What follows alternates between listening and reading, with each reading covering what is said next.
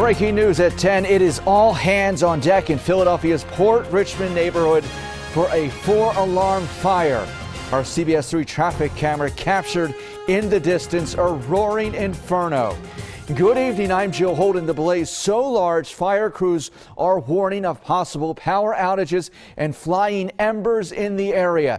Eyewitness News reporter Matt Petrillo is live at the scene. Let's get out to you, Matt, right now and give us the latest on this firefight.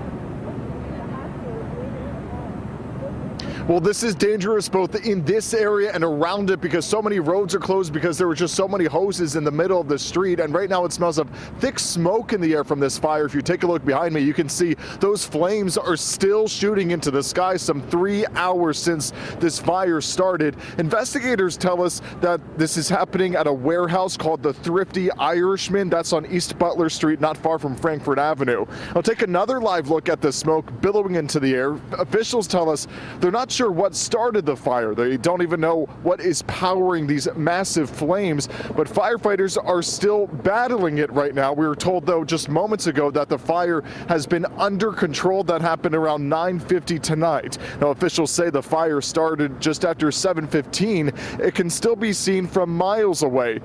You can see flames just shooting into the sky. Philadelphia's fire commissioner tells us the flames were so aggressive tonight, it made it especially dangerous for his firefighters. They started to make an aggressive interior attack, which is always what we do, and the volume of fire quickly changed that tactic, and they were pushed out of the building, and we quickly had to mount an exterior attack, a defensive operation, as the fire spread from essentially one side of the building fairly quickly to the other side of the building where it's still burning.